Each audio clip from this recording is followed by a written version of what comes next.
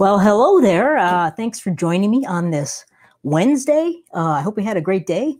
And this is just going to be a kind of a simple Q&A session. I don't have anything like crazy special planned, but a few questions came in that I thought would be beneficial for everyone to hear my answers to. And I have some things I've assembled to show you. So I thought you might like that. We've got Novala in the house. Hey, Novala, and JC.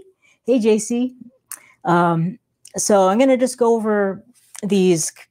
They're not that many, I think 4 or 5 questions that came in that I thought were pertinent, and I've seen them many times. So I thought you'd like to know my answer to them. And if you have any other questions, throw them in the chat, and we'll try to answer as many of those as we can as two. So let's get started. Let's see. I'll check the chat on and off throughout the our little live here. But the first question that came in, I have my notes over here, is how do I finish the back of my paintings when I'm done with them, like when I want to sell them or ship them off or something? And there are a couple ways that I like to finish off my paintings. And I'll share those with you. I think if it's a thin 3/4 inch canvas, like one of those cheaper canvases, I think the best way to frame those or finish those paintings is to frame them.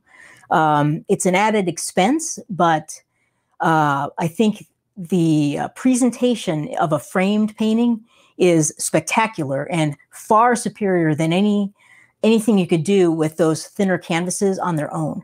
So I've got a canvas or a frame right here. This is a floating frame. This is my favorite type of frame to use. This style of frame for framing 3/4 inch, the cheaper canvases. I got this one at blick.com, and this is a 9x12. This is actually, it's a very thick profile for a floating frame.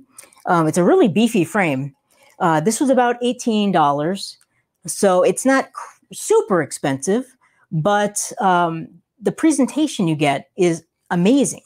So it's a solid wood frame. You have to, and I'll show you what I would do on the back of this, but I'll just show you what a 9x12 painting would look like in here. So here is this is the 9x12 that we actually put the varnish on, the Liquitex varnish. So it turned out really nice. It's a very nice painting. I'm just looking at the sheen here. So it's a beautiful painting. It's on that thin 3/4 inch thick canvas. And by itself, it's nice. But if you were to put that in a frame and then, show something this, I mean, this is like night and day, a million times better. And it automatically would make this painting worth a whole lot more, in my estimation, just because it's framed. So framing can really make a painting look amazing. So this is one version of that frame. Here's a kind of a thinner, this is a simpler floating frame. And here's another painting. This is just a yellow and purple painting that's been finished. And they make these frames. You can find something like this on Jerry's Artorama. Has a frame line called Creative Mark. And they're also relatively affordable frames. This is a 12x12. And on the back, this is finished all the way on the back. So on the back of something like this, I would put like a black or a colored paper on the rear of the frame. I've got little bumpers here that go on the wall. And any kind of smaller sized painting, I just use like an alligator hook, something like this that would just hang on the wall. You don't need the wire. I'll show you that too, but you don't have to wire these up. Just a small hook like this is all you need for a smaller size frame like that. So this is my favorite preferred way of finishing one of the thinner sized canvases. And I'll walk you through a couple of the supplies. You could also take and put the paper right on the back of your canvas if you wanted to. I know that's done. A lot of artists do that. It's a fine way to finish your paintings. It's not my preferred way. I think this is just a much more professional way of presenting your artwork. But that's just my opinion. If you use a gallery wrap canvas, there's no need to frame those. It's the thicker 1.5-inch canvas. It's a much beefier, substantial canvas, and it's already kind of a professional presentation. So you just need to wire those up. Actually, I'll show, or put the little clip on if it's a smaller size canvas. That's what I would do, and that's how I finish my gallery wrap canvases. And if I have my new panels that I'm working on, those also don't need frames. Like this one right behind me, that's a cradled panel. There's no need to frame that at all. It's already a finished, like professional quality presentation. So I would just use a wire those up.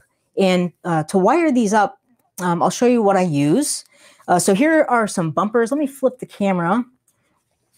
And we got more people in the audience. Welcome, everybody. Okay, let's see. I'm going to just flip the camera over and I'll show you some of these other supplies I use for framing quickly. I've got a mess down here. This is something else, and we've got our little frame here. But these are just little rubber bumpers that I put on the back of my frame or on the back of my cradle panel or gallery wrap canvas, just to keep it away from the wall. It just kind of protects the wall from the canvas scraping against it. And then to put the paper on the back of your canvas, I wouldn't put paper on the back of my gallery wrap canvases or on my cradled panels, really. I just think the back of those are fine the way they are. But if you wanted to put this on the back of your actual canvas, what I would use is a double-sided tape like this. And this happens to be like a Scotch double-sided tape. And there's a gun that I use to apply this. But I haven't used this in a while, so the gun is buried somewhere in a box. I haven't pulled it out yet, so I couldn't find it. But there's a gun that this goes in, and so you'd run this around your canvas or frame, and then you'd apply the paper, and then you take a razor and then just slice the paper off.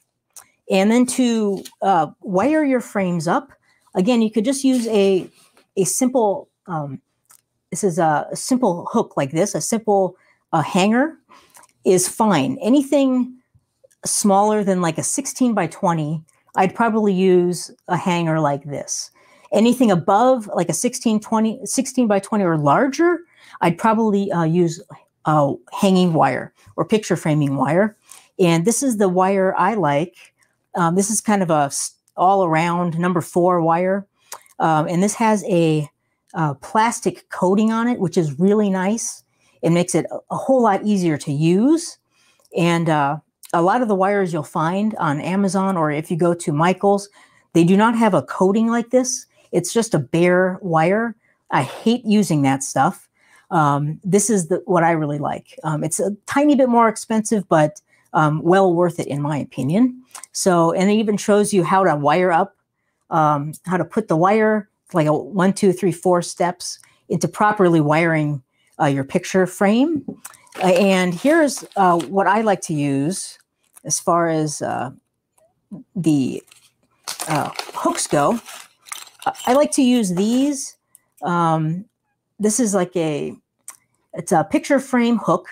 So this would go on the side. I'll show you this.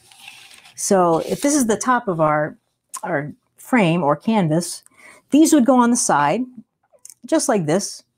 And then the wire goes across about 1/3 of the way down the frame, a 1/3 of the way down. So here's my frame. So they're about 1/4 to 1/3 of the way down. And when you wire these up, you want to keep the wire rather loose. You don't want it super tight.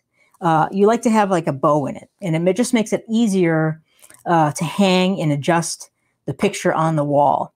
So I would have my wire probably about like this. So I know that's a terrible demonstration of wiring up a picture. If you'd like to see me actually do that sometime, I could do that and actually show you the proper way to wire up a picture. But I don't want to get into that today. So anyway, that's how I would finish the back of a frame or a canvas. And let me flip back here quickly. So I have actually, most of the stuff I got on Amazon. So I put a lot of this, there's a section in my Amazon page where you could go check this stuff out and just to reference it and see what I use if you're interested in these supplies. So it's an easy way to find them just by going to my Amazon page. I'll put the link in the chat in a little while. So those are what I use. That's how I frame up my paintings. So let me check the comments and see if there's any questions that came in. And JC asked, yes, you can find those on Amazon. Here, let me put the link, just a second here. I'll put it in the comments just so I don't forget. And I have a picture framing section on my page, so you could find this stuff. And I think I put the gun in there too, the tape gun that I use. Sorry I couldn't show you that. It's like a Scotch, kind of a yellow tape gun. It's really handy for putting paper on the backs of your frames. So, let's see. Sumera said that like the box frames or the gallery wrap frames are great, and you don't have to frame them, which is true. That's a huge advantage to using the gallery profile canvases, and they just look very nice. They're very professional. So yeah, and then you wouldn't have to frame them at all. So framing is it's an added expense, but it can really propel your artwork and make it look a whole lot more expensive and more professional. And Novala asks, will you show us a cloud pour? I will show you a cloud pour at some point. I'm working on a cloud pour workaround.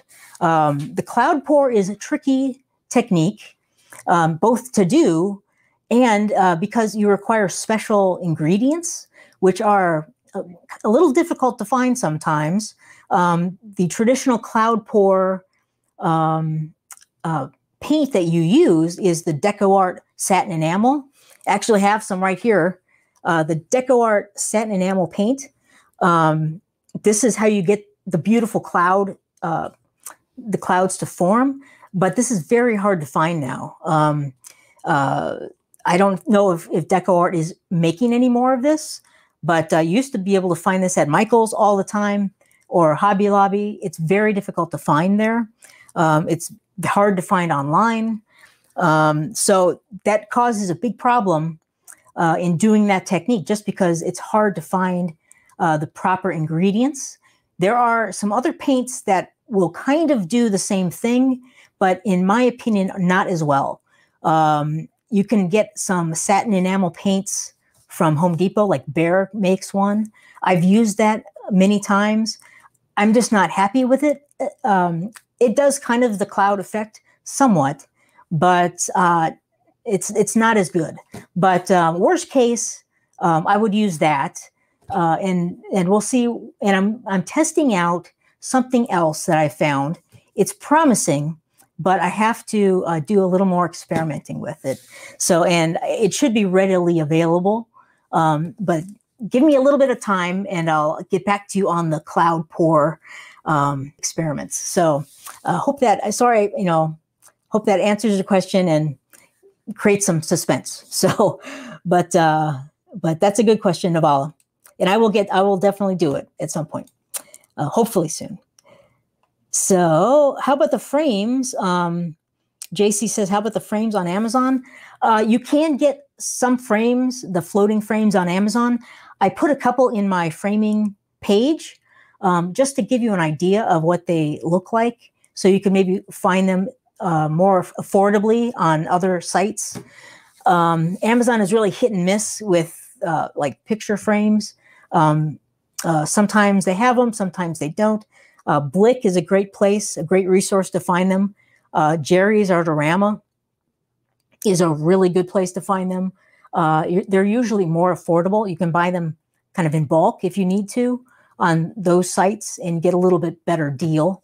So yeah, but I put a few on there just so you can see what they look like, get an idea of the pricing, and maybe go do some more searching if you wanted to check into framing. Good question, though. Hello, Renate. Glad you could join us. Renate is on my YouTube channel a lot. He leaves fantastic comments. He's from Germany.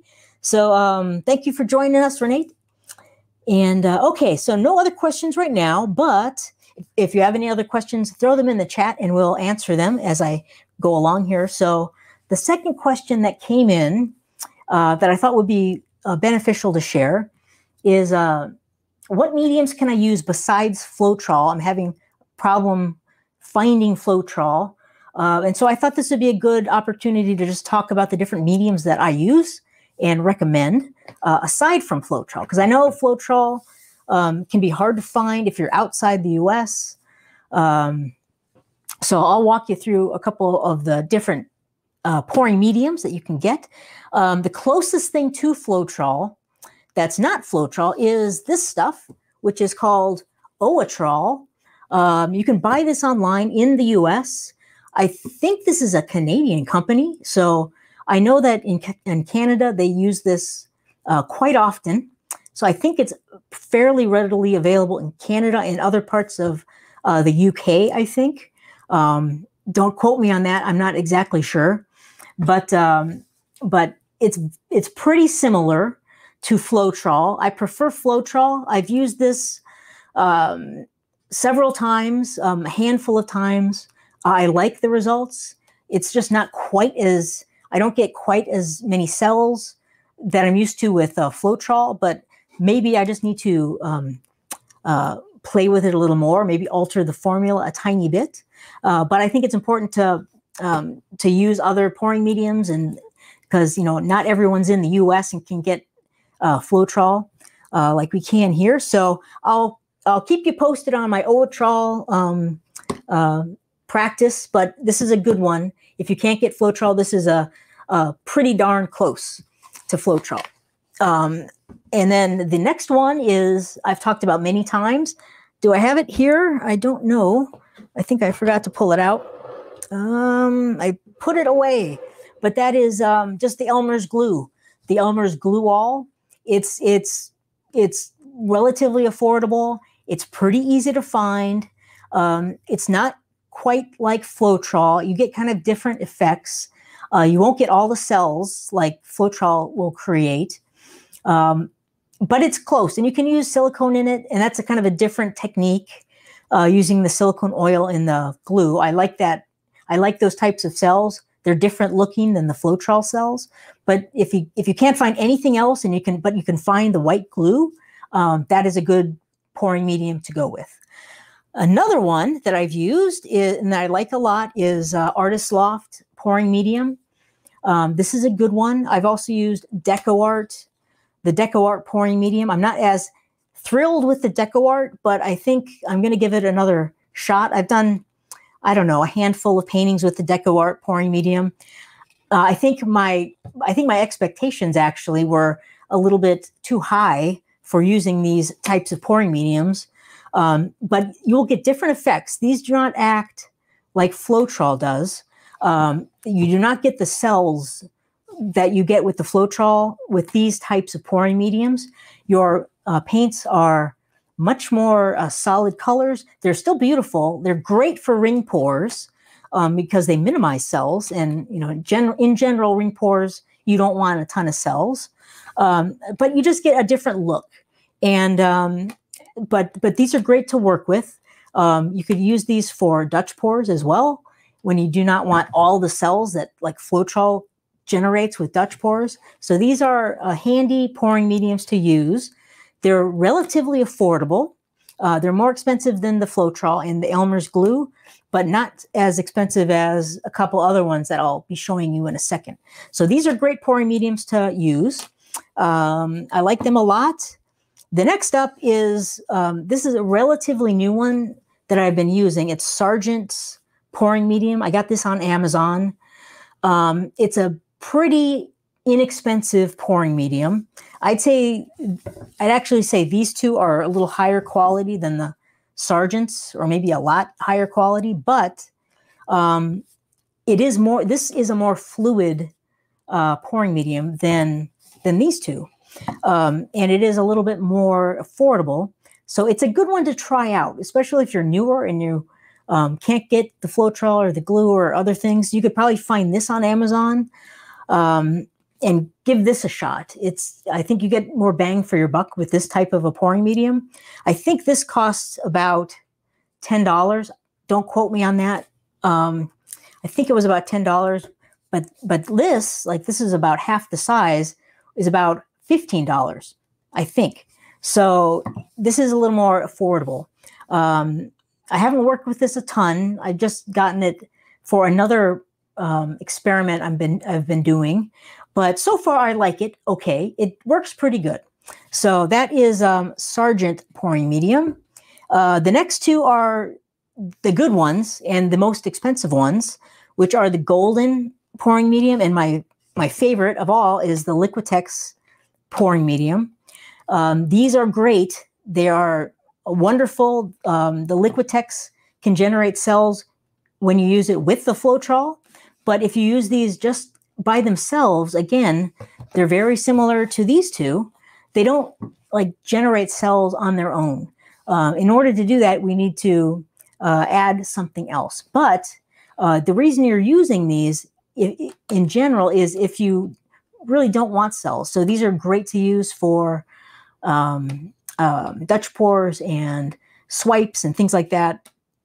And in swipes, you can get a lot of cells because we're using a swiping tool, and that's creating friction, and the friction is what can cause the cells to burst forth. So, but these are great pouring mediums. They are more expensive. The golden pouring medium is also the same as the GAC 800. So it's the same formula. It's just a different name. I think they renamed it to the golden pouring medium now. So the GAC 800 golden pouring medium, the same thing. But these are great. So those are several different pouring mediums you can use if you can't find the Floetrol. I think the Floetrol is still my favorite pouring medium. And, technically it's not a pouring medium. It's a paint conditioner. These are pouring mediums because they have acrylic binders in them. They're made with acrylic. This is the guts of acrylic paint is what these types of pouring mediums are, acrylic binders. So technically Floetrol isn't a pouring medium, but that's the way we use it. It's an additive we add to our paints to thin them out. So I call it a pouring medium, but that's a technicality. Anyway, so that is answers the question about some pouring mediums. Let me check and see if we got any other questions about that. Just scrolling up here. And Jerry asks a great question, and I've seen this many times. What is the difference between USA Floetrol and Australian Floetrol? That is a fantastic question. I was going to get into that down the line a little bit in another question, but I just so happen to have the Australian Floetrol right here. The difference between the two, this is a little bit thinner consistency than the USA Floetrol. So this is the USA Floetrol. This is the Australian Floetrol. Over here in America, the USA, this is about $10, give or take, for a quart. And this is $50 over here in the USA. So the big difference is this is way more expensive to get. For us in the U.S., in Australia, it's obviously not as hard to get and hard to find, so it's cheaper. But the difference as far as what paint pouring, where paint pouring is concerned, this is typically used for the bloom technique to create what is known as cell activator, or CA for short. And basically, Shelley came up with this terminology. Shelley uses this all the time. That's why it became so popular, because she developed the blooms. The blooms are amazing. She taught her technique in a course, which I bought. It's fantastic. But her original formula, the cell activator, or CA, is Australian Floetrol and Amsterdam paint, specifically titanium white or carbon black. I don't have any carbon black anymore. I used it. I haven't ordered anymore. But these two are what create the cells in blooms. Bloom technique is a complicated technique. I don't want to get into the entire process, but the difference between or why we use the Floetrol in the cell activator with the blooms is because all of the other paints do not have Floetrol in them. So they're a little bit like oil and water. When we put the cell activator on top of these other paints and blow it, again, we're using friction, so we're blowing the Floetrol interacting with the other paints that do not have the Floetrol in them, creates all these amazing cells. That's the broad, general, process. That's very simplified. So, but the difference between the Australian Floetrol, this works much better than the U.S. Floetrol for blooms for some reason. It's the formulation. It's the whatever is in here is a little bit different than what's in here. So it's as highly sought after for the blooms. But for regular painting or regular paint pouring, the normal techniques we use all the time, the flip cups and ring pours, swipes and kiss pours and floating cups and all of these things, I would not use the Australian Floetrol. I would only use this really with the bloom technique, at least for us in the U.S., just because it's so expensive. The U.S. Floetrol is fine for all these other techniques. So you see Australian Floetrol talked about all the time, and the reason is it's because of the bloom technique, and it's really it's needed, or it's not totally needed for that technique. You can use other things for blooms, but it's very sought after for that specific technique. So hopefully that answers your question.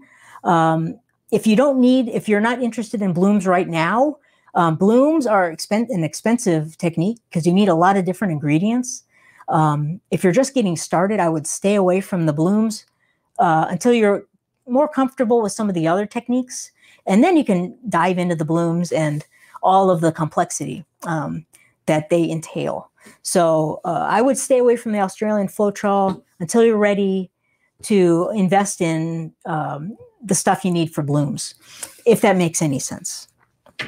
I hope so. If you have any other questions, please throw them in the comments and I will try to answer them. And okay, let me look down here.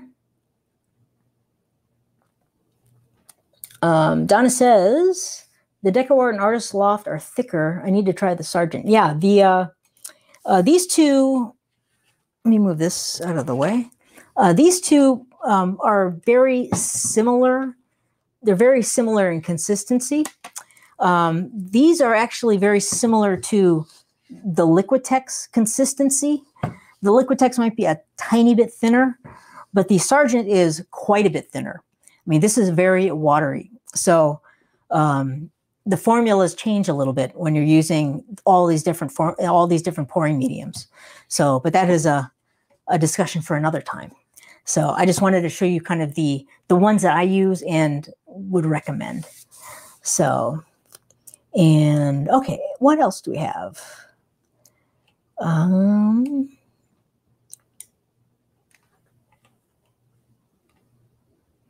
Michelle asked a question. There are several Liquitex pouring mediums. What's the difference and which is best?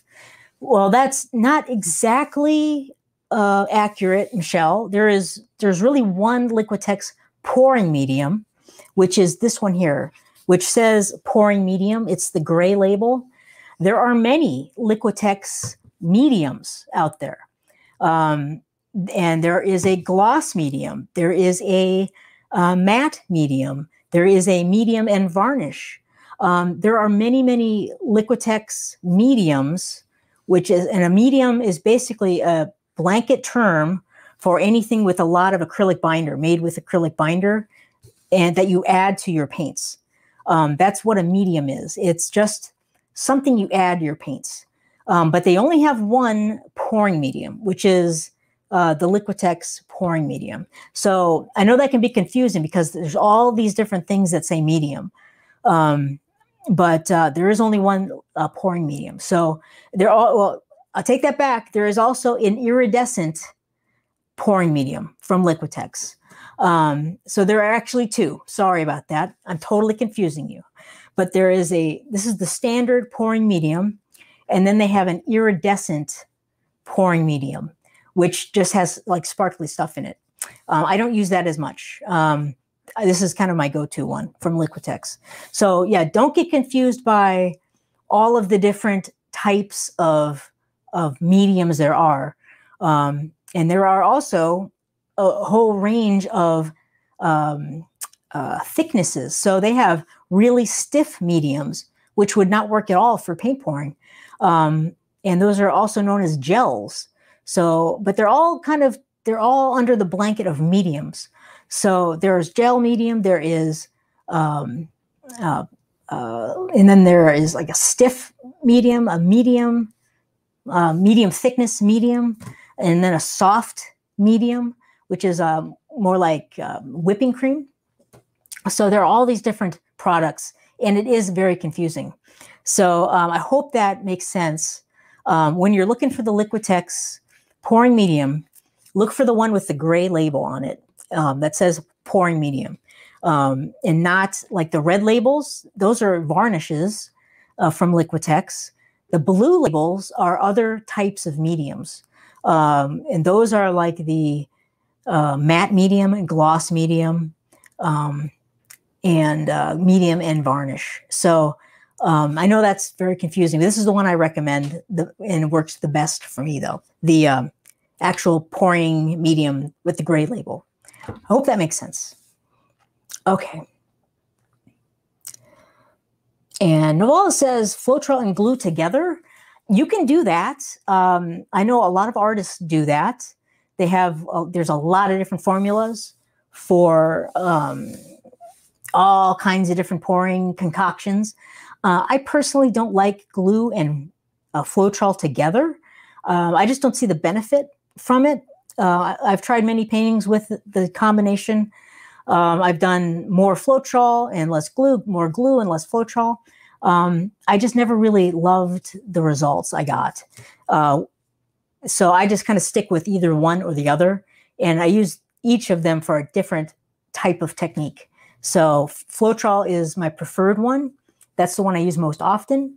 But I do like the glue when I'm using the silicone and creating the really beautiful roundish cells. So, but yes, if you want to experiment, by all means. I know a lot of people use a combination of both. Let's see.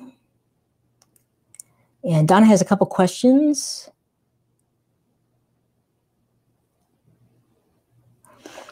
Jerry has another question about the Liquitex medium. If you're going to use a Liquitex gloss medium or satin medium, in what case would you use it?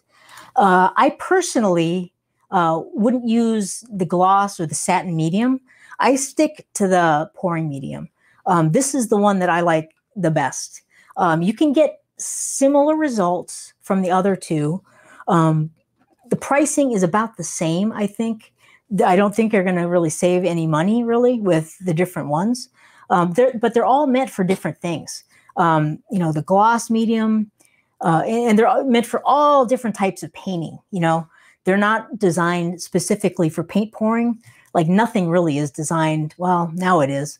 But all the Liquitex products, none of that was really designed for paint pouring. Even this stuff, the pouring medium, was not really meant for like actual paint pouring in mind. It was, for splashing paint around, just making it really fluid. And then we just kind of took it over and use it for paint pouring now. So I really don't use the other types of Liquitex mediums, like the gloss or the satin. I really only use the pouring medium one. That one is the one that I like best, using this primarily in conjunction with the Floetrol, but you could use it by itself too. So hopefully that makes sense. But you can also always experiment with all the other types of mediums if you want to. The whole goal really with these pouring mediums, all of these mediums that I just talked about, is just to get our paints thinner without adding like a ton of water. That's really the basis of this whole discussion. So I guess that's a good thing to talk about. Like, why do we need any of these mediums, right?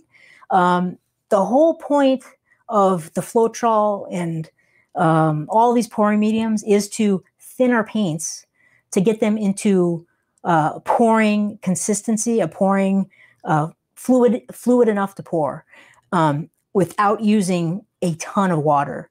Now, I know that you can use just water by itself. Rinske and Molly and a lot of other artists do that to get the paints to pouring consistency. The rub is you have to use higher quality paints to do that. Otherwise, all that water in cheaper paints like the Master's Touch or Artist Loft paints, these are not high enough quality pigments in these like cheaper versions. So all that water to get our paints fluid enough is going to break down. It's going to break down the bonds between the pigments and the acrylic binders in here. So we get that graininess that we don't like to see. So that's why we want to use something else like this to help get it fluid enough. And by Floetrol, I use a lot of Floetrol because the Floetrol helps generate the amazing effects in cells. So that is kind of the whole basis for all these things. And you can use just water if you get higher quality paints. Liquitex, like the Liquitex Basics, these are high quality. Nova color paints are very high quality. Golden paints are high quality. You can just add water. I mean, also Amsterdam paints are higher quality. You can use just water to get your paints thinner. The problem with that, in my opinion, is you're using a ton more paint now.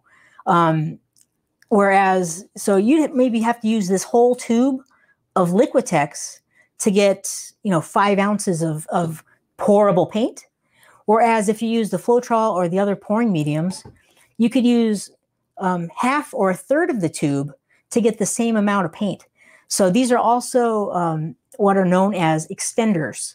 So we're extending the volume of material we get out of our paints without using all paint, if that makes sense. So there are multiple reasons why we're using all these pouring mediums and Floetrol and all that stuff. You can use just the water, but now you're using way more paint, which is totally fine, but it's just going to cost more money. So it's just it's a balancing act between your supplies and how much do you care or do you not care about the money, or you want just more pigments and stuff and you just want to use water. You can definitely use just the higher quality paints, but then on the other hand, that's more expensive. So then we could use things like this and Floetrol and stuff for the lower quality paints to make them, to give us more volume. So hopefully that makes sense. I know that's a big, long, rambling talk about pouring mediums and stuff. So I'll get off that now. So, so Michelle says, no problem, Michelle, by the way. And Mina uses all kinds of stuff. So does like Molly. They use all kinds of stuff. No, I'm sure she uses varnish in her paintings, which is completely fine. She has a specific formula for that. I like to keep things as simple as possible in my paintings until I need to make them more complex. So my formulas, I always go with as few things as possible until I need to add something to get a specific result that I'm looking for. So I know Mina puts like varnish in. I'm sure she does that. In my opinion is so she can get a shinier finish to her paintings without having to varnish them. So they dry shinier, which is a good thing to do. If you want to, if you just want a shinier dry painting without having to varnish or put a top coat on. So that is the reasoning for that. But it will thin the paints down, but it's not necessarily a pouring medium. I just wanted to make the distinction between the two. There are all these different mediums, that you can use as pouring mediums. But Liquitex only really does make the one that they name pouring medium. Hopefully that makes sense. I don't want to confuse anyone further with all this talk. So hopefully that makes sense. If not, let me know, please. But yeah, thanks for mentioning that in Mina and the varnish, though. That is a solid point. And so Navala says she has a couple gallons of gloss varnish. I would go ahead and use it. Use it up. Don't be afraid to use any of these things. The difference between like the pouring medium and the gloss varnish is probably not going to be that dramatic. It will probably be fairly similar in the results you get. So give it a try. Don't be afraid of experimenting with any of these products. So then there is no one right formula. I have my formulas that I like, but there are many other formulas that other artists like. Mine are just, I like them because I get good results with them, but they're not the best or perfect formulas. So don't take anything that I'm saying as the absolute only way to do it. There are countless ways to do anything. So please don't take that as like my way or the highway. So, okay. So, and someone else asked, now that I've opened up a can of worms, see, I've used Liquitex pouring medium as a varnish for a couple of my paintings. Is that a bad idea? It's not ideal, just because it's not, this stuff is really not designed as a picture varnish. If it worked for you, then that's great. The problem is, the reason I don't like it is they do make a varnish that's similar cost that is designed as a varnish, which has UV inhibitors in it, and it is specifically for that purpose. So, but there's nothing wrong with using like this as a varnish if it works for you. I personally wouldn't use it. I like the Liquitex varnish a lot, so I would use that. Hopefully that makes sense though.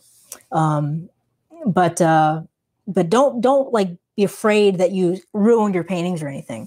So, and you could always, if you want to, put the Liquitex varnish right over the top of your paintings that you finish with this. This actually would act as a isolation coat in a way. So don't be afraid of that at all. Okay. I'm so happy to hear that, Michelle. Michelle is happy with all my babbling. So that's great. I'm glad it's making a little more sense. So, Donna asked a good question. Is there any products to stay away from because they cause cracking? That is a great question. The ones that come to mind right off the top of my head, first one is the apple barrel white paint. The apple barrel white craft paint is notorious for cracking. So I would stay away from that one. That's a paint, product. As far as additives go, I don't really have anything that specifically sticks out to me, other than I would be leery of adding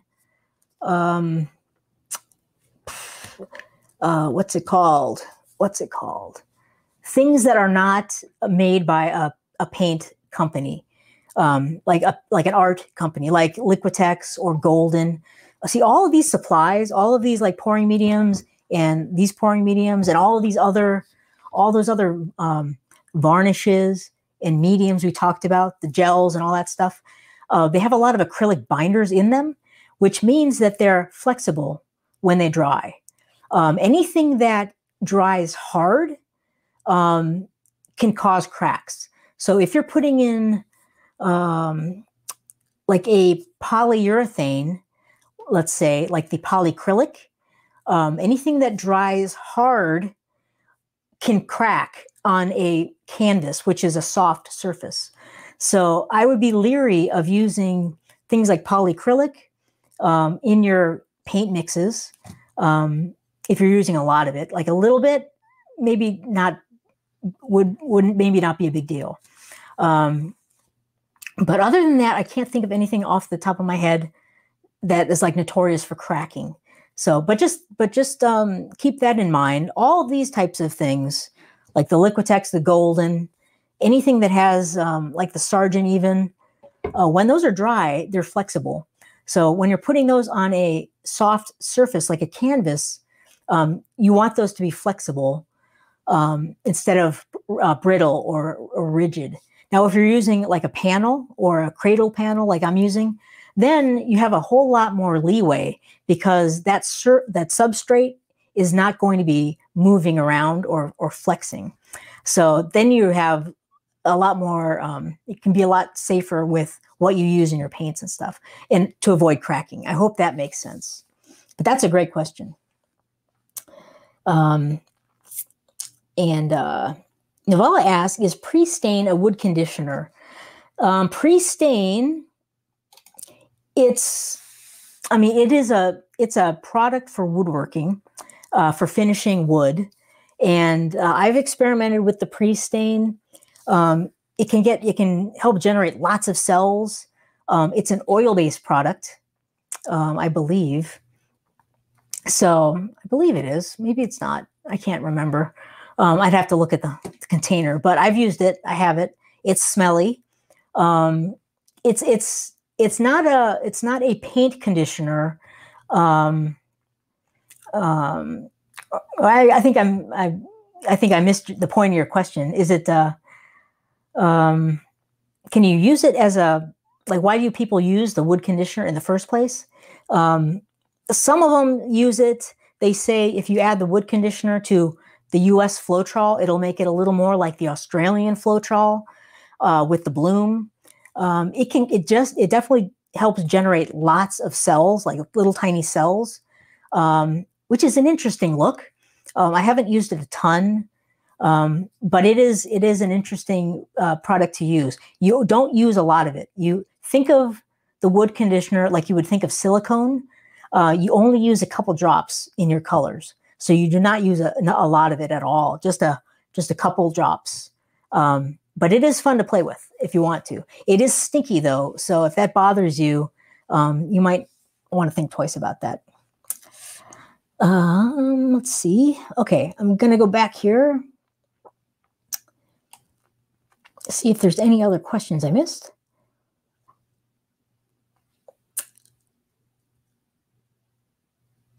Oh, right. No.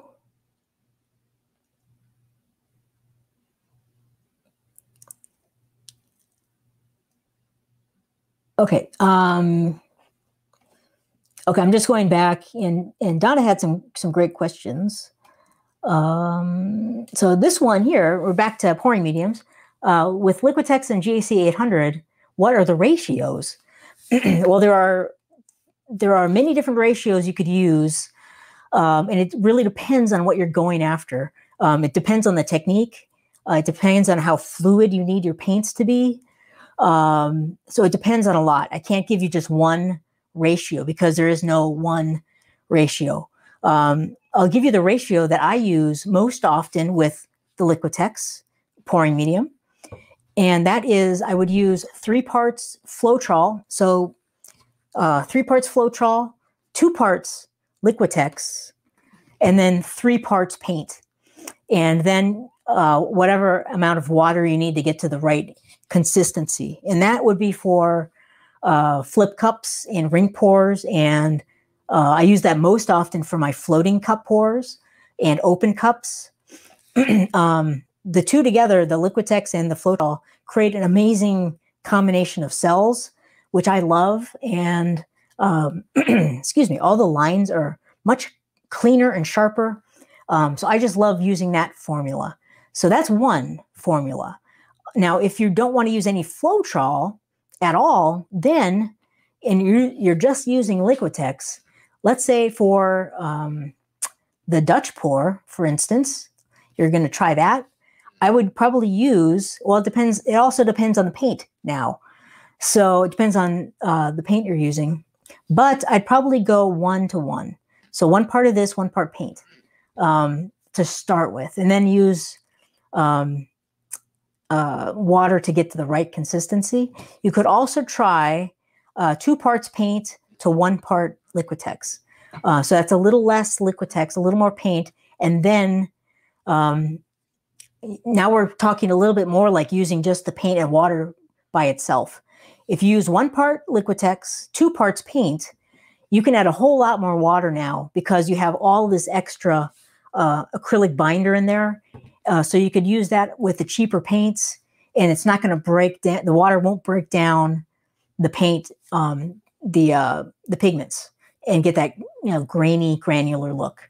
So that would be a good ratio to use for things like a Dutch pour, or when you want the paints thinner like that. Hopefully that answers your question. That's a good one.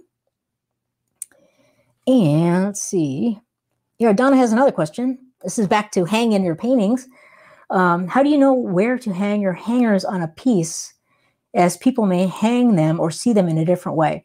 This is a great question.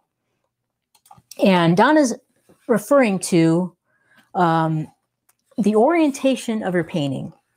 And now this is something that everyone has a different opinion on. I'll talk about this for just a second. But because, I mean, these are abstract paintings. They can be turned any which way. It's not like a portrait or a landscape, which has one way to hang on the wall.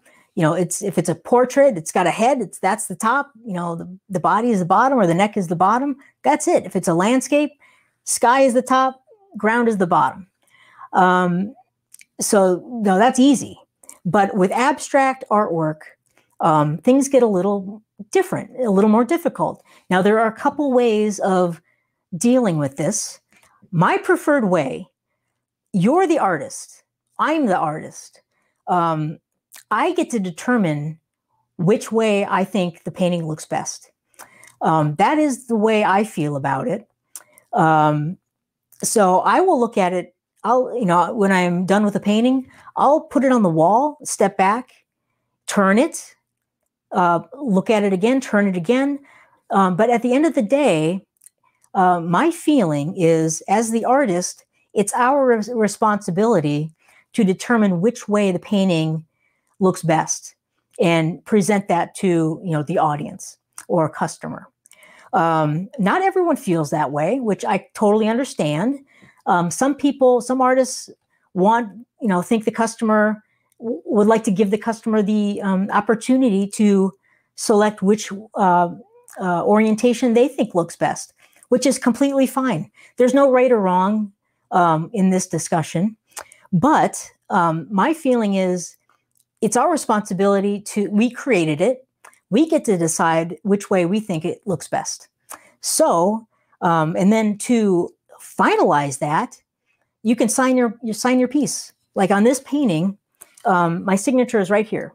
So right there, now you know this is the way it hangs on the wall. If they don't like it, well, they don't have to buy it. So that is my feeling on, abstracts and orientation and allowing people to pick how it looks.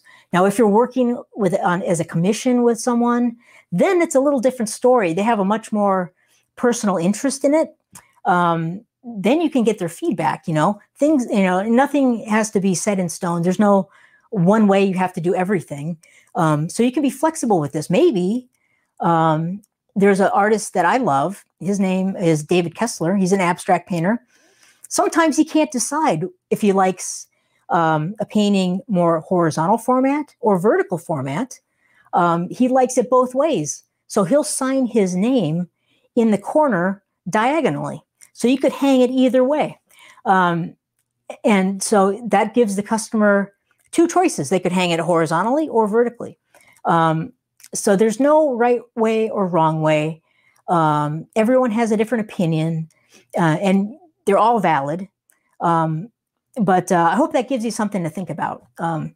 But as the way I feel about it is I created it. I get to decide the way I think it looks best. And that's it, that's the final say. And sometimes, if I don't know, if it's like I will do what David does. I'll sign it horizontal in the corner, or I will sign the side, and then you'd have a couple choices. But so there's no right way or wrong way. Do whatever way you feels comfortable for you. And then that will be the right way for you. Hope that makes sense. That was a little ranty and oops, sorry. That was a little ranty and preachy, but sorry about that. Okay, let's see what else we got down here.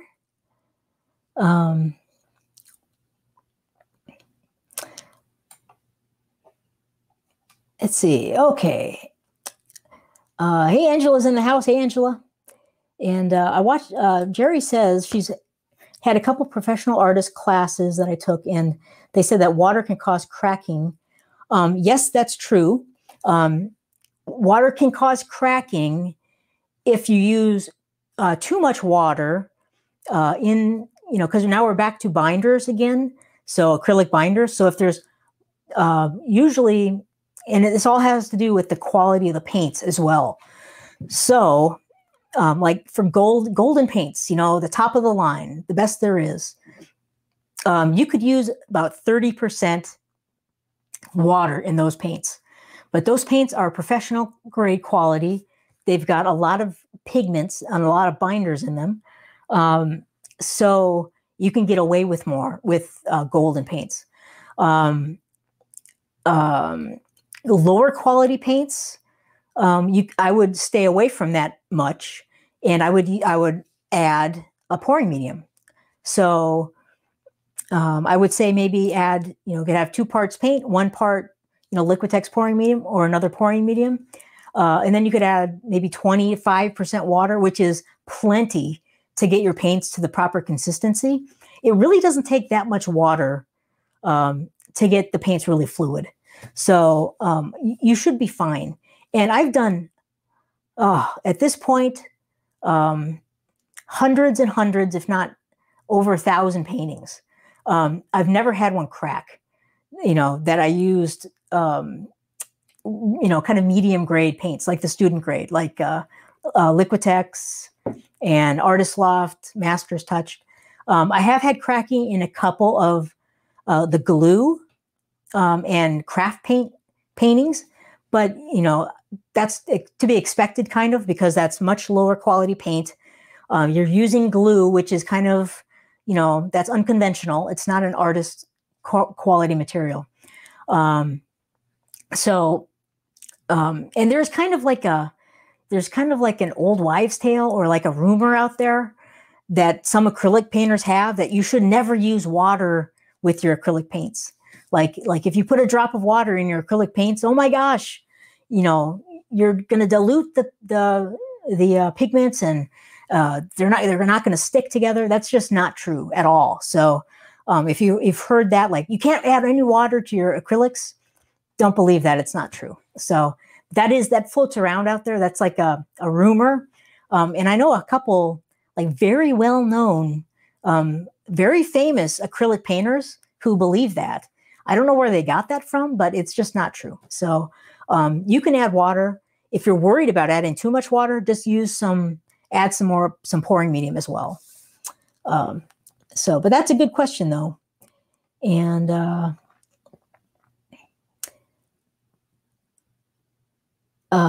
then another one from Jerry. They said that over time, if you don't use professional paints, the white can turn yellow. Is that true? It depends on the white. It really depends on the quality of the paints. Like craft paints, I would not trust those over time. Those are not high quality at all, really. They're craft paints. They're very inexpensive. The reason they're inexpensive is because they use very little pigments and inexpensive pigments. So you just have to be aware of what you're using and what you're creating your paintings for. I have no problem using craft paints at all because those types of paintings, they're just fun paintings. They might be practice paintings. I typically would not sell those paintings, but they're fun for me to make. So you have to know what you're.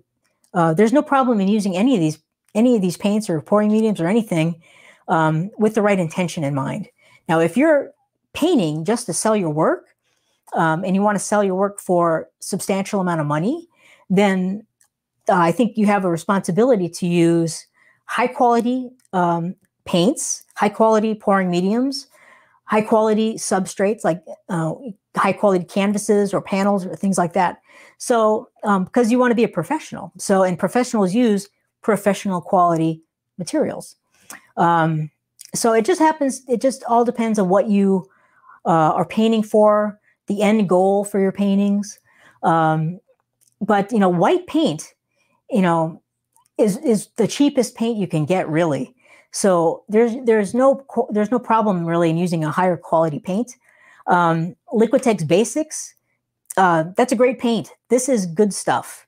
And I consider this just under professional grade paint.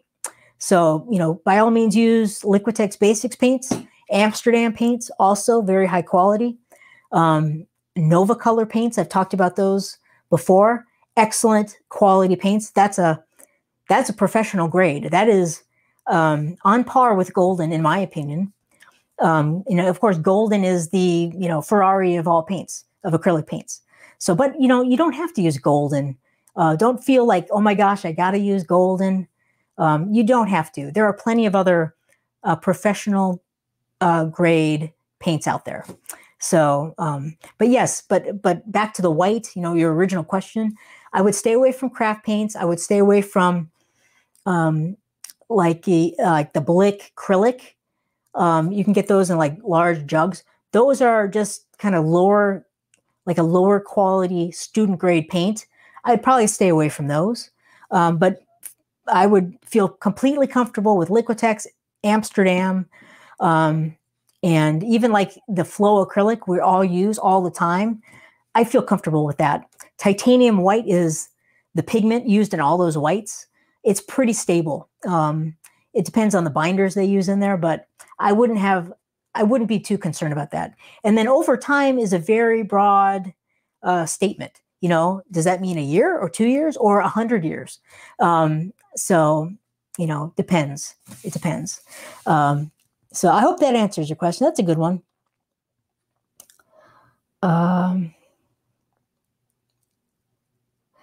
Angela has a question. She just completed a huge diptych, 36 by 48 for her church. That's fantastic. Wow, what a big painting. I want to resin it once it's dry, but afraid of puddling in such large pieces. Off topic, but I'll give you my suggestion. That is a big undertaking. that is a very large painting. It's a commission piece.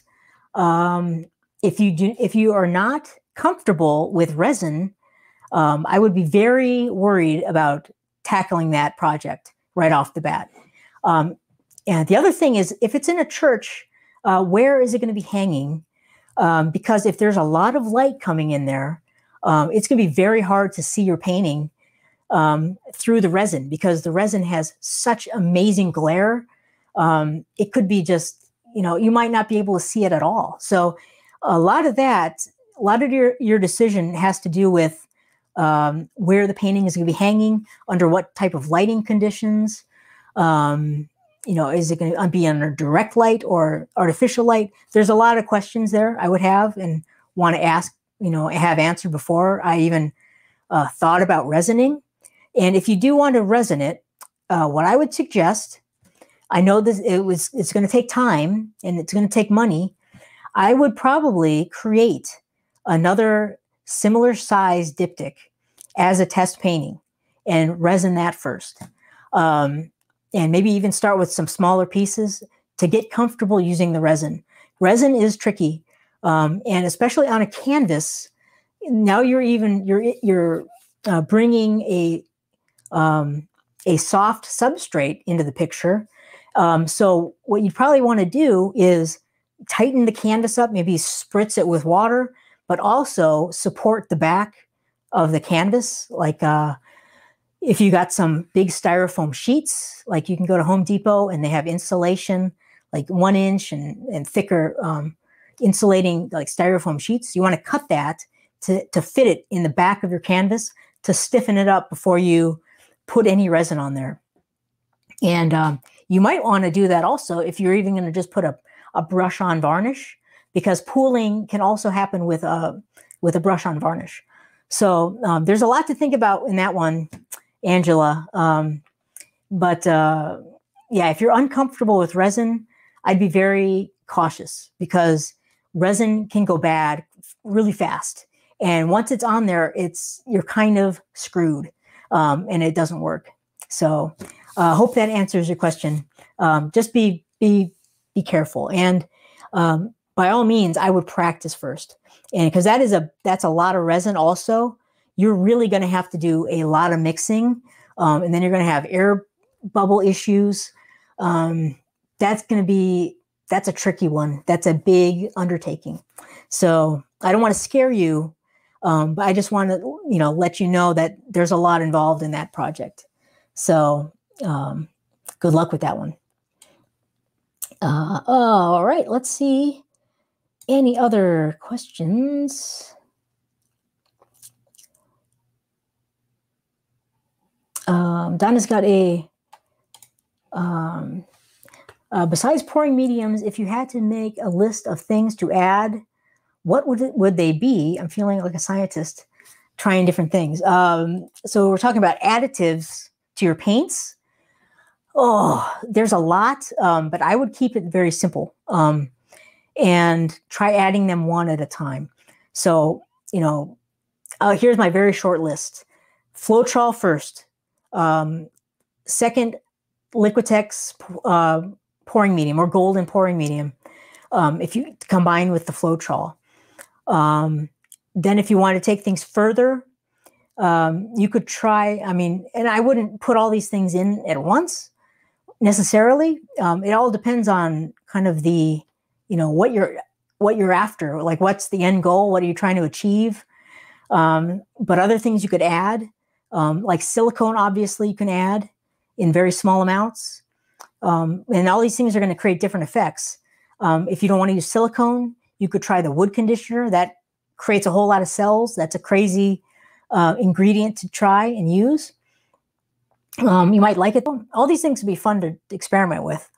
If you don't want to use, instead of the wood conditioner, you could try polyacrylic and glue mix. There's a great painter, Dan Hollins, or I can't think of his last name off the top of my head. But Dan's got a great formula. He uses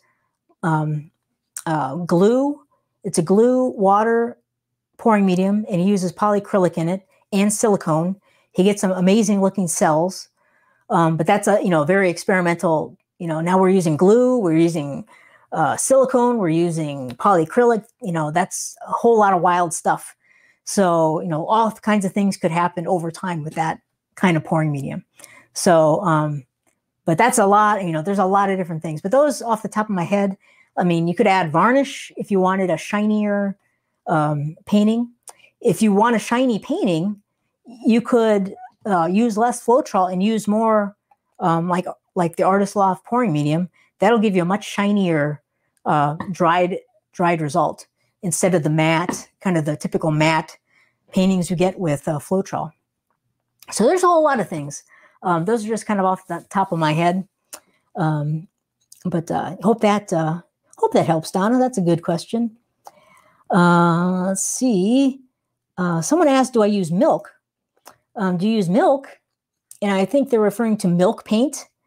Folk Art had a line of milk paints.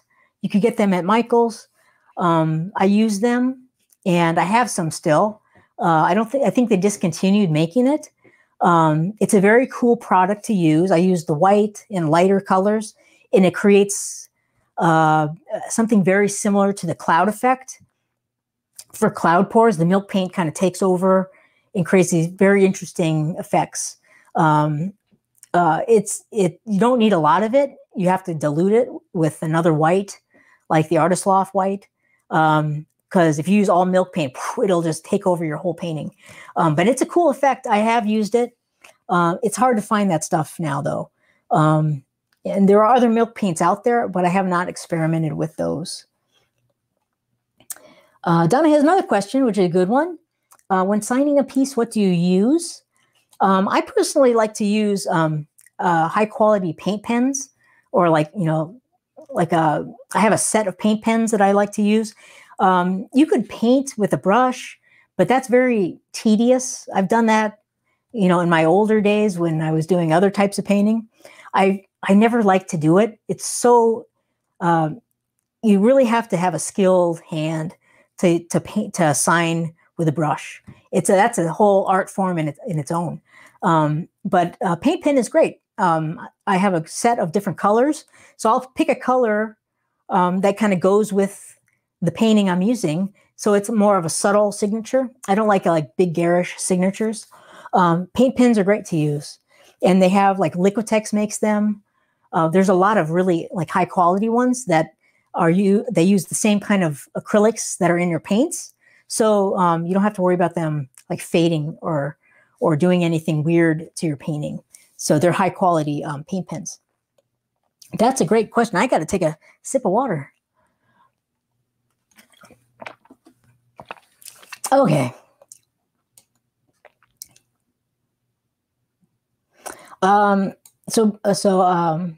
Here's another question about the milk paints. How to mix them with the mediums. I would mix them, when I use the milk paint, I would mix them about no more than 50% milk paint, 50% Artist Loft. I'd probably even go more Artist Loft, like Flow Acrylic White, than the milk paint, because it can really take over.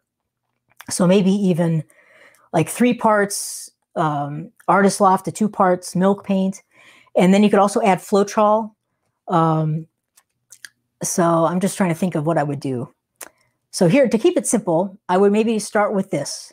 And this isn't the end-all be-all formula, but I'd maybe go 3 parts Floetrol, if you're using Floetrol, 2 parts milk paint, 3 parts Artist Loft acrylic white, and then maybe some water to get the right consistency. That's kind of what I would start with.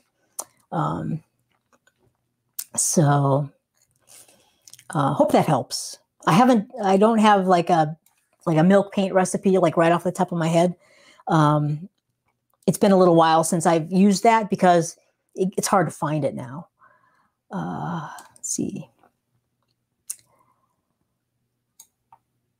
Okay, so we're going to talk about paint again quickly. What are good quality paints? And so here's my rundown of paints that I like to use the most. My favorite paint is probably Liquitex Basics. I love this paint a lot. I use it all the time. It's probably my favorite. They have a great range of colors also. I also really like Amsterdam paints a lot. These are great paints. They're very comparable to like Liquitex. I love to use like the Artist Loft paints. These are also really good paints. These are cheaper by a little bit than like the Liquitex and the Amsterdam. These are great paints. You can get these at Michael's. I also like the Master's Touch paints are good too. These two paints are very similar in quality. Master's Touch, you get these paints at Hobby Lobby in the US. They have some great paints and cool colors that I like. Also, I like DecoArt metallic paints. These are more of a craft paint now. These are lower quality paints than the other ones we've talked about, but they have some awesome metallic colors that I really like. I really only use the DecoArt metallics when I'm working with like Liquitex and things like that, just because they're the great metallic colors you can get. Another paint I really like a lot is Blick Acrylic and Blick Studio. There's a huge art store online, probably the biggest in the world, called Blick, blick.com. They make a whole lot of different products, and they have a line of Blick Studio acrylics. Here's one. Let me grab this quick. So Blick Studio, these are more affordable paints. These are comparable to like the Artist Loft paints. The Artist Loft paints. These are great paints. It's not a huge, extensive line of colors, but they're really good. And then they have a cheaper than this version of paint called Blick Acrylic, which is more of a lower grade student quality paint, but you can get bigger containers of that for really good prices. So it's more affordable. So that's great to use if you're just starting out. You don't have to spend a whole lot of money. You could just get a range of simple colors like black, white, maybe a couple blues, maybe a red, maybe a gold and a silver. You can get, a set of colors for not a ton of money, but you have a lot of paint to play with. So those just like quickly are the paints I like to use the best. I would stay away from golden if you're starting out. I don't use golden that much. They're great, but they're so expensive. So it's not really worth it for me when all these other paints also are equally as good, give me good results, in my opinion. Golden is higher quality, yes. Better pigment load, sure. You can also get the fluid versions, but you're really paying for all that stuff. So, and if you're starting out, I would avoid them entirely. Just start out with more affordable paints to get familiar with the techniques and get comfortable with your painting and mixing paints and all that stuff. So I hope that helps. Shelley asks, are bloom pours hard? Yes, they are hard. There is a lot of things that go into the bloom. I'm not going to go over the whole bloom process, but you need a lot of different ingredients. You have different mixtures of paints. You've got the cell activator. You have to have something called a pillow, which is like a thick layer of paint that you put down first. Everything has to be just the right consistency. And you have to blow on the cell activator just right. So you have to use your mouth or a tool to spread the cell activator over the other paints. It is a very, very tricky technique. There are some amazing bloom painters out there. Shelley is, she invented the thing, so she's great at it. There are a lot of other ones that I admire a lot, but it is difficult. It's not a piece of cake. It's probably the hardest technique there is, in my opinion, just because of all that's involved.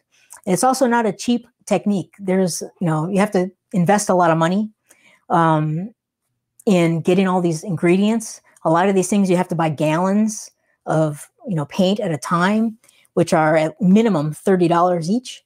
So there's a lot involved. And then to add on top of all that, if you want to add pigments, well, now we're in a whole nother stratosphere of complexity, difficulty, and cost. So yeah, blooms are something, I look at it as a completely different type of acrylic paint pouring. It's its own thing. But it gets combined and kind of confused and mingled up with all these other techniques. So there is a lot of confusion about blooms and like, what's a CA or what's a pillow? And so all these terms get all kind of muddied together with all these other techniques. So, but it's hard. It's difficult. And then on top of that, in order to get the prettiest blooms, in my opinion, you have to use a spinner. So now you have a spinner involved. I mean, there's a lot to it. So yeah, blooms are tough. They're gorgeous, and people do them amazingly well, but it will take practice and a lot of it to get good at blooms. All right. So I'm just checking out any other questions. We're going on a long one here tonight. Thanks for sticking with me, everyone.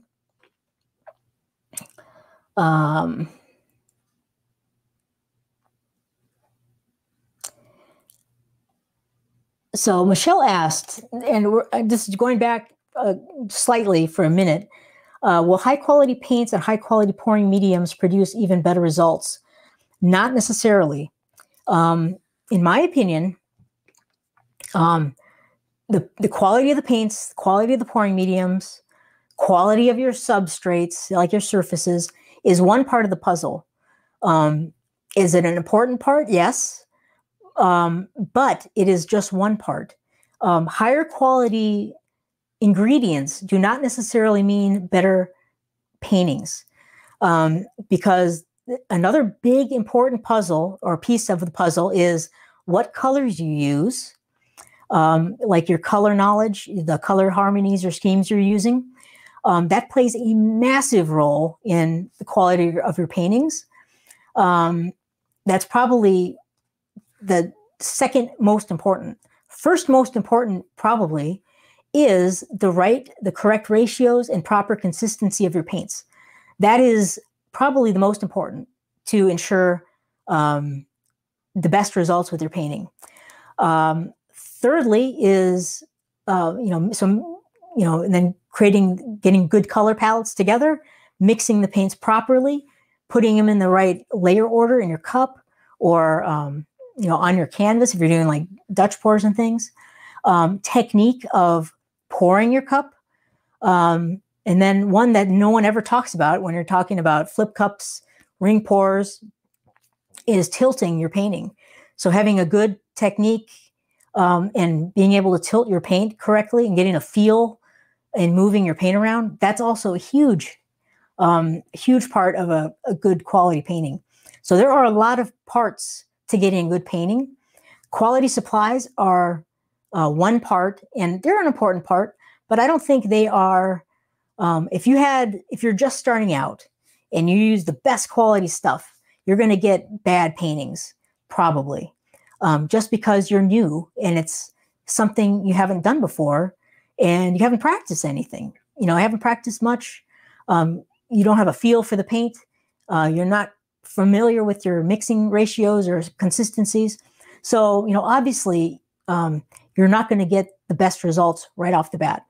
But I will say this: once you're good at, so you know your paint consistency, you have great ratios, and you can mix them confidently and consistently every time. Your techniques are good for pouring and layering and tilting. Now, better paints and better quality pouring mediums and things can just enhance your paintings. I don't think you can. I don't think they will take them to like a crazy another level, but they will enhance them and give you like the much better quality. But you have to have the skills to kind of get them out of that. Does that make sense? I hope so.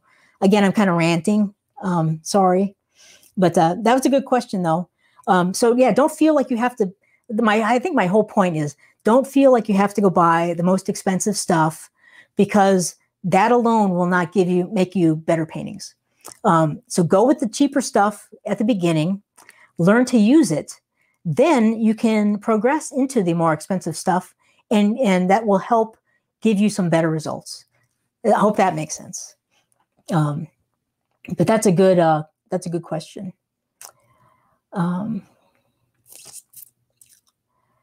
Okay, so I'm just checking. There's a lot of other questions. We've answered a few of these already. If you haven't, I'm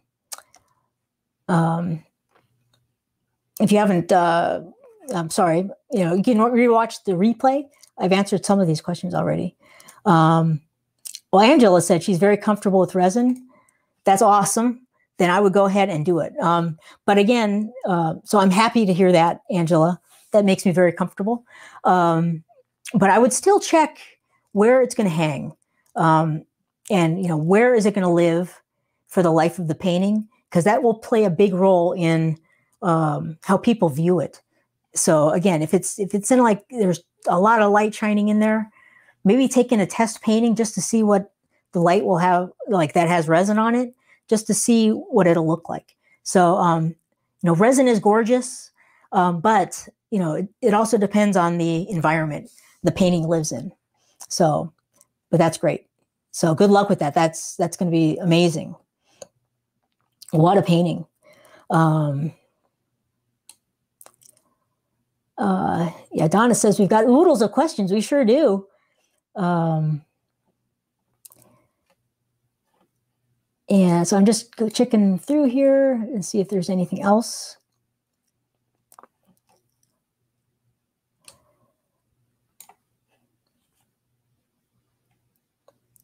Let's see. So Donna says she's moved to Liquitex Basics and she loves them. That's awesome to hear, Donna. I love them a lot. Winsor Newton, Navala said Winsor Newton. Those are also great paints. I haven't used them as much, but those are great too. Yes, there are a lot of really good paints out there. These are not, the ones I showed you are not the only ones. There are tons of them. So, but there are tons. Jerry says she hears a lot of good things about Arteza paints. Some of them are pre-mixed. I do not love the pre-mixed paints. I've tried them. I do not like really any of them. I like to mix them myself. It just gives you a much more flexibility in what you add to your paint. The pre-mixed stuff, you don't know what's in there, and you can't control it really. So you get what you get, which is fine for, like, if you're just starting and want to see if you like this type of painting at all, try them out and see if you even like pouring. That's what I would recommend them for. But if you're getting serious about it, I recommend learning to mix your own paints. You just have a whole world of possibilities before you. And Arteza paints are good. I've used a lot of them. I don't recommend them as much just because it's hard to get them sometimes. They run out of stock. So it's very inconsistent with getting the Arteza paints. I don't like that. I like to, when I recommend stuff, I like it to be available, like, in on hand, so you can get it and use it. And, I've ordered stuff and they've had to refund me because they're out of stock. It's kind of a pain in the butt. So I don't really love Arteza because of that. It's just hard to kind of get their products, but they're pretty good paints. I don't like them as much as Liquitex though.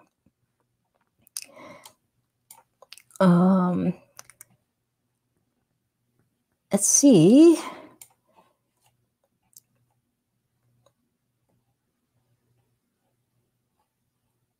And Angela says she had a problem. I used an Indian yellow Master's Touch with Artist Loft iridescent paste medium that completely ruined a canvas. It took about 2 coats of paint and 4 coats of Kills. Oh my gosh.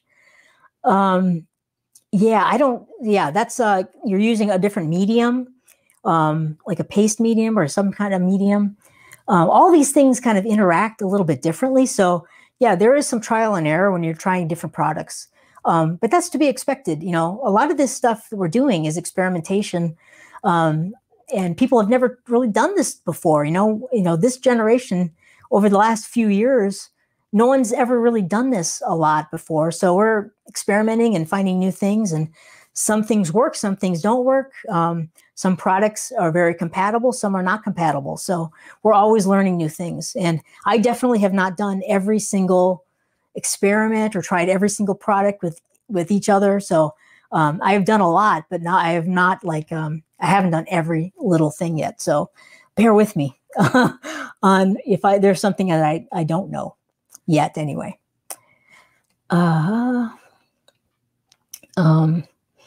And Jerry asks if, are you able to show us a bloom painting and the way to go about it one day? One day, yes. I will definitely show you a bloom painting and how to do them, perhaps.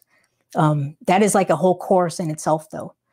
There are a lot of great videos online doing blooms. Erica Hughes does gorgeous blooms. You could check her out. I mean, she does the whole 9 yards. She does everything with spinners, and she has gorgeous pigments and everything. I mean, she's fantastic. So, but yes, I will definitely show you my versions of blooms at some point. Okay. And composition.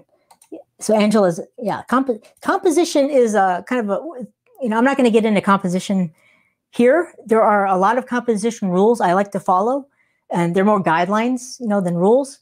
Acrylic paint pouring in itself, just the nature of it, you cannot always accomplish what you're set out to do with your composition. But when you have these compositional principles and rules in the back of your mind, it helps when you're tilting and adjusting your paintings. But I'll get into composition down the road a little bit. That's a fascinating, I find composition fascinating, and I love talking about it, but not today, not tonight. We're kind of going on a long one here, but so we'll try to wrap her up in a little bit. And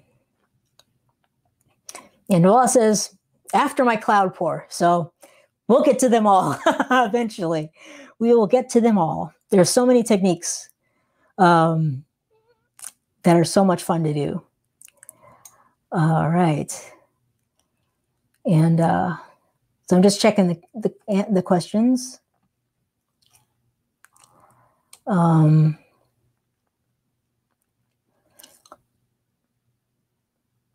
Let's see, anything else? Someone asked about Monte Carlo paint. I'm really not familiar with that brand too much. I've seen it. I do think it's maybe a little, it's like more of a student grade paint. But hey, if that's all you have, go ahead and use it. Use what you got. You can't always get all these different products in different parts of the world. So you kind of have to make do with what you can find, what you can use. But don't let that deter you, go out. I mean, I'm sure you can find some kind of acrylic paints wherever you are. Give them a shot. If you just have water, mix them with the water and give it a try. Just use what you can find. You don't have to have all this other stuff to make good paintings. Just mix up some paint, pour it on something, and see what happens. And then go from there. Just get started, really, with what you got. That's my best advice. And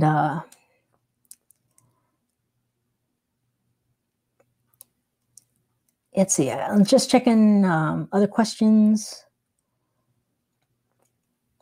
John asked if anyone knows products for bloom technique that are available in Europe. And yeah, that's, that again, we're like venturing into places where we can't get all these different products. I'm not sure, I'm not sure what's in Europe. So you'd have to maybe check out if you can find other YouTube channels that happen to be in Europe, somewhere close to you. That would be the best resource.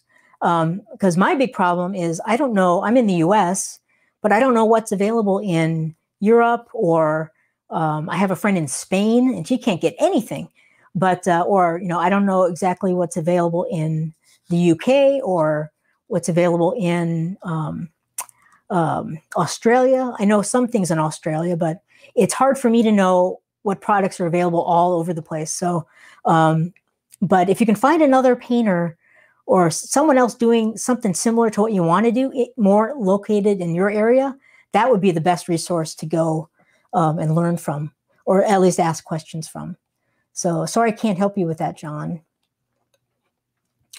Well, I think that's it for, I don't see any other questions. Oh, here's one. No. Let's see.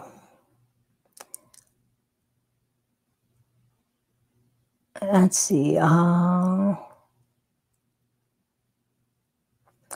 I don't see any other questions. There's so many in the comments. You guys are really going crazy with the comments. That's awesome. But